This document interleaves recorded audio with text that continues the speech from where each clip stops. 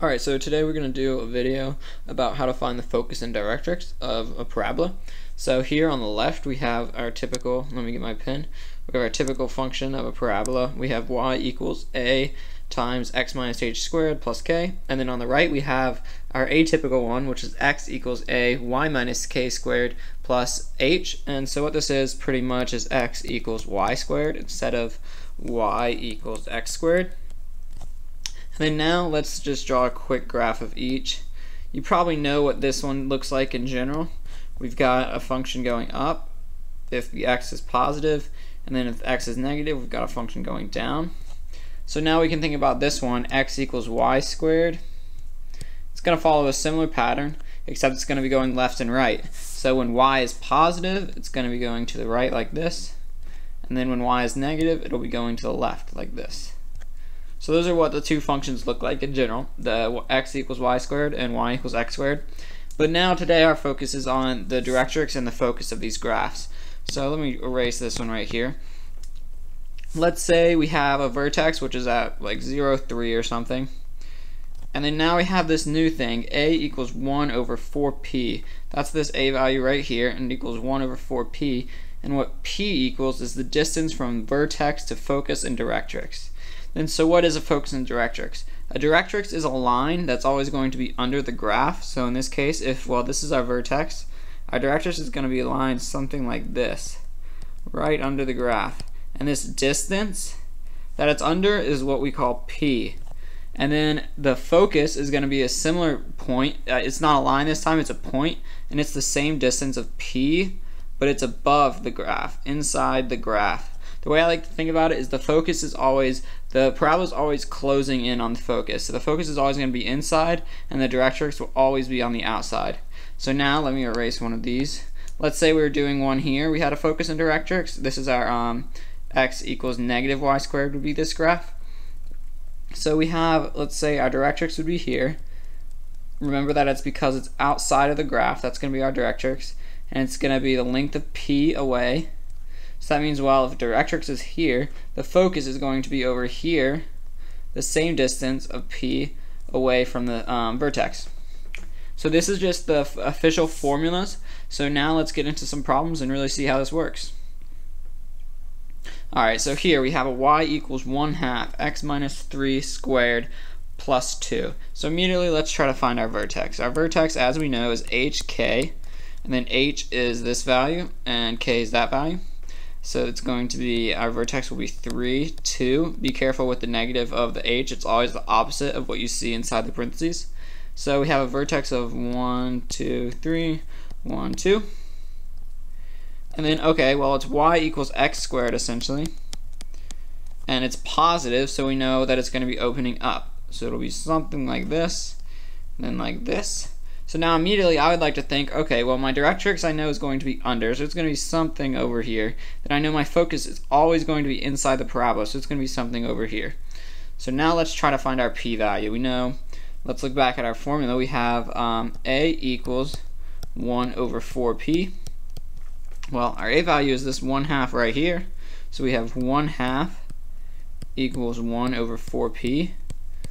Now we can multiply by 4p. We get 2p equals 1, p equals 1/2. So that's our p value. So we know that 1/2 under the vertex is going to be our directrix. So that we know this value is 1/2, and then we know 1/2 over the vertex is going to be our focus. So now we have to find out the points. And now let's think about it. Okay, so for our focus, we know that the x value is going to stay the same because we're still going to be at 3, but we're just going to go up by a value of 1/2. So what is going to change, the x or the y? Well, it's going to be the y. So we'll have 3 and then 2 plus 1/2, which is 3 and then 2.5. We could write it as 5/2, either one works. So now we know our directrix is going to be a line, and it's going to be 1/2 under that value of 2, our y value of 2. So if we're going 1/2 this way, it's going to be something right here. Well, my line's not very good over here, my graph. I'll just erase that. Oh geez, 1 second. So if our line was here, ignore this for now, it's going to be 2 minus 1/2, which is just 1.5, and the line is y equals, so y equals 1.5, because we did 2 minus 1/2, and we got that line to be y equals 1.5. I hope that makes sense, and that's one example here. And now we'll go into another example. If you want, you can always pause the video, try to do it yourself, and then see if we get the same thing. So again, now I see that we have, well, our basic form of this one is x equals y squared, because we see we only have a single x and we have y squared, and it's positive out here, so we know it's going to be opening to the right. I just like to think about that. Okay, x equals y squared, I know it's going to be doing something like this. And then now let's get our vertex, h and k, h comma k. And now remember that this formula is a little different. It's written as, because you know y and k always go together and x and h do. So this also could be written as x minus h equals a times y minus k squared. And then now what they've done is they've added h to both sides, and they've gotten x equals a y minus k squared plus h. So now we know, well, h is going to be that 4. So our vertex is 4. Then our y is going to do the opposite of whatever is in the parentheses. So it's going to be positive 1. So 4, 1 is our vertex here. So let's go 1, 2, 3, 4, and 1.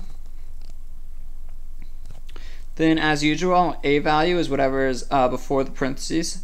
So a right there and there, that's going to be our 4. So we know a equals 1 over 4p.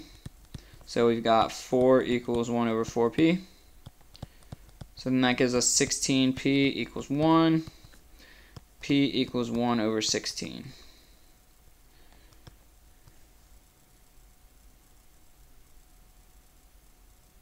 Yeah, so then let's do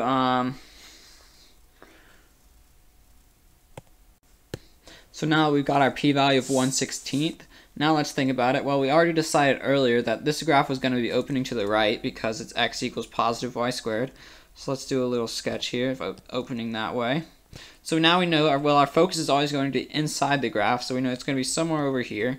And we know our directrix is always going to be on the other side, and it's going to be a line, so it's going to be somewhere over there. That's just a quick sketch. Now let's actually get values.